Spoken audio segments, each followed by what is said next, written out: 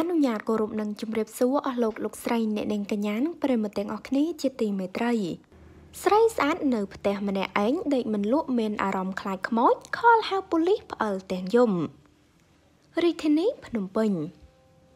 នារីអ្នកលក់លេងនឹងគ្រឿងសម្អាងរូបស្រស់ម្នាក់ខណៈនៅផ្ទះម្នាក់ឯងរួចដេកមិនលក់កោអារម្មណ៍ភ័យខ្លាចព្រោះតែឮសូរខ្យល់បក់បោកប្រាវក៏បានទូរស័ព្ទប្តឹងសមត្ថកិច្ចថា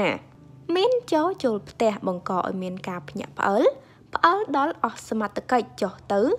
សួរនាំទាំងយប់តែម្ដងហេតុការណ៍នេះបានកើតឡើងកាលពីវេលាម៉ោង 3 ទៀបភ្លឺថ្ងៃទី 2 ខែកក្កដាឆ្នាំ 2020 នៅបុរីពិភពថ្មីចំការដូងផ្លូវអក្សរផ្ទះលេខ 48 ស្ថិតក្នុងសង្កាត់ព្រៃសរខណ្ឌដង្កូវតាមនារីវ័យក្មេងជាម្ចាស់ផ្ទះសូមមិនបញ្ចេញឈ្មោះបានឲ្យដឹងថាពេលប្រឡប់រូបនាងបានចូលសម្រានដោយធម្មតាលុះដល់ម៉ោង 2:73 ទៀបភ្លឺឈានចូលថ្ងៃទី 2 ខែកក្កដានេះរូបនាងបានឮសូរសំឡេងដូចជាមានអ្នកកោះផ្ទះចូលលួចទ្រព្យសម្បត្តិរបស់នាងហើយពេលនោះដែរដោយសារតែរូបគាត់ជាស្ត្រីហើយនៅតែម្នាក់ឯងទៀតក៏មានអារម្មណ៍ថាភ័យខ្លាចទើបទូរស័ព្ទប្តឹងសមត្ថកិច្ចថាមានចូលផ្ទះតែម្ដងទៅបន្ទាប់ពីទទួលបានដំណឹងភ្លាមសមត្ថកិច្ចមូលដ្ឋានក៏ដូចជាសន្តិសុខដែលយាមនៅបុរីខាងលើ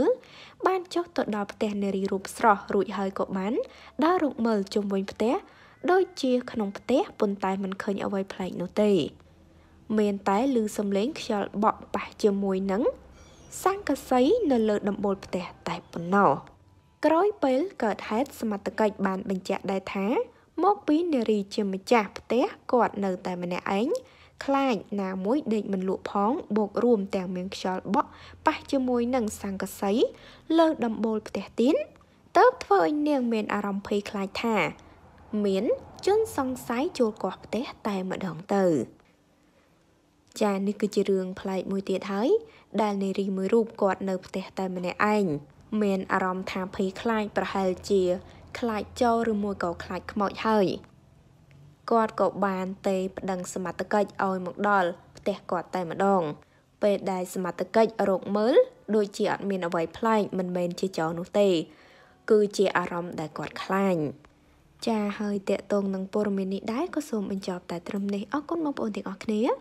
សូមចុច Subscribe និងរូបកណ្ដឹងដើម្បីទទួលបានព័ត៌មានថ្មីៗជាបន្តទៀតសូមអរគុណ